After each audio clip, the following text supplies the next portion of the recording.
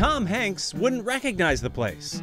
Mostly because they shot many of the interiors on a set, but former real-life owners Loretta and Jim wouldn't know the place either. When you turn around and look the other way, everybody knows there's a stairway, an open stairway over on this side. Now there's an open floor plan. The new owners blew out the kitchen wall. They replaced the countertops, backsplash, and appliances.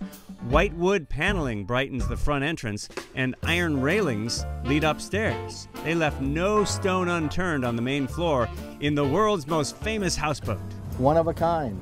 Rick Miner's been selling floating homes here for 2 decades, and having grown up in Hollywood, he had connections. So we're gonna say he discovered the Sleepless houseboat.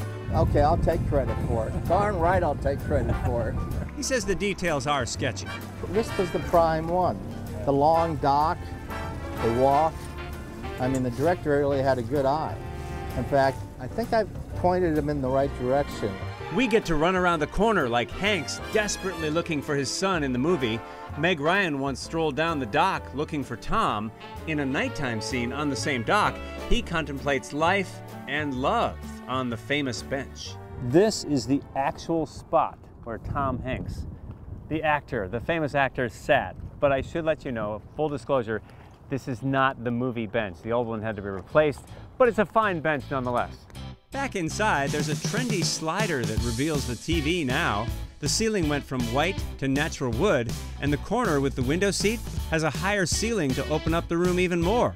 2.5 decades later, Sleepless is sort of the mother of all floating homes. she's still looking as good as ever.